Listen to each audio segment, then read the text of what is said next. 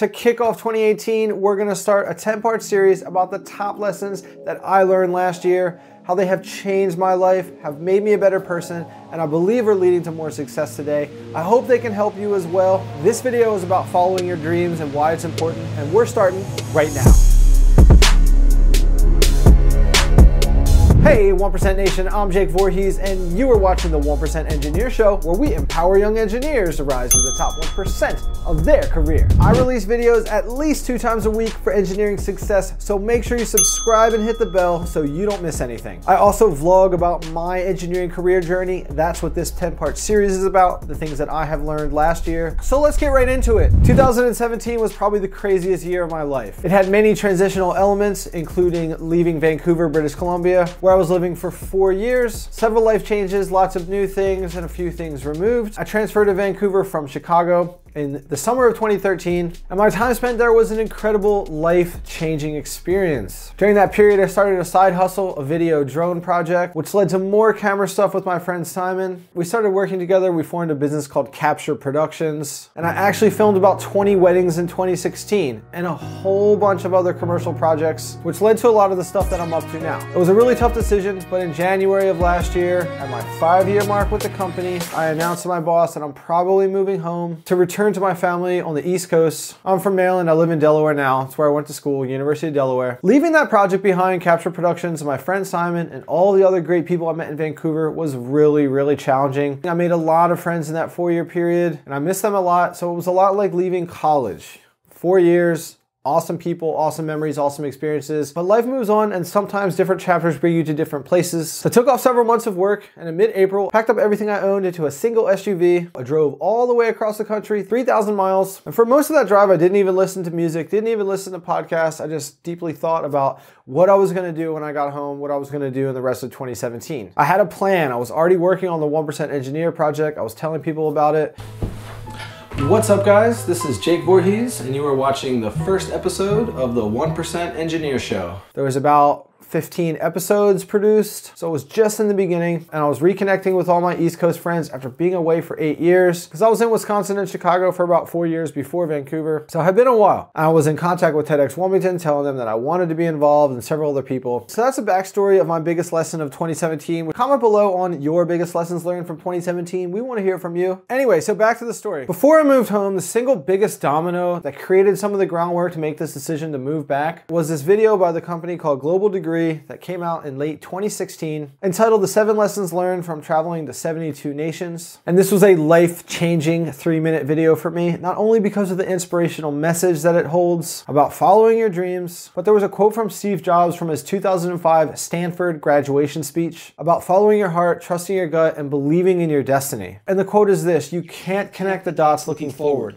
You can only connect them looking backwards. So you have to trust that the dots will somehow connect in your future.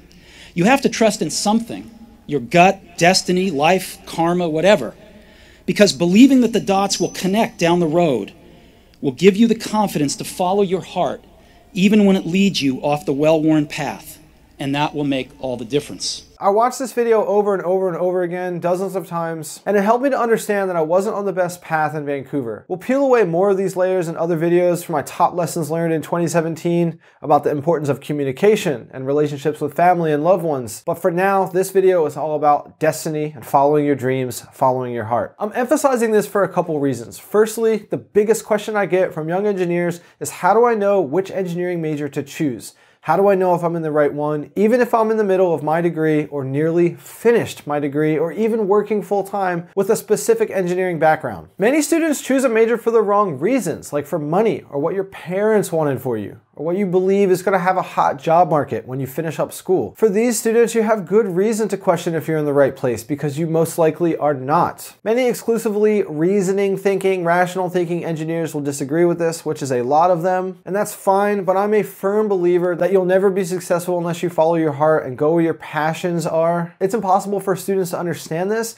but you will not have massive success in your life unless you can perform in the position that you find yourself in, and you will only be able to deploy that that performance if you really love what you're doing. And I'm a really good example of this, what's going on with me and my career right now. I've become very passionate about video marketing and business development, and a typical engineer doesn't do much of this. We work on projects, we work on technical stuff, and eventually you end up managing people. But what I'm really trying to do in my career is deviate from project engineering and really be on the marketing, the sales, the business development side, using these video skills and interviewing skills in order to help engineering firms. And it's really hard to do this. It's a big struggle for me right now. I don't really love what I'm doing, and I'm trying my hardest to have some sort of position created for myself with my firm that I've only been at for about 8 months. But I'm on the struggling path, and I understand the importance of being emotionally connected and passionately connected to what you're doing. And I've brought all this up, but who knows what's gonna happen. And this is why I started this 1% Engineer project, so I can use video to help other people. I'm very passionate about mentorship. I'm very passionate about video, very passionate about interviewing people, which is what I love to do via TEDx. So as I say all this about what's going on with my career, as I say this about what I believe is important in following your career destiny, following your dreams, I just really want you guys to think deeply about this. When you have this gut feeling about anything, whether it's a microscopic decision or a macroscopic overarching decision, like a certain college or a certain major or a specific city that you want to live in or accepting a certain job, you really have to follow your heart. You have to follow your gut. I was in a business partnership that was kind of going in different ways. I was deviating from engineering, which I do love in a lot of ways. I was so far from my family. It was really hard to maintain those relationships. I just had this gut feeling that I needed to move home.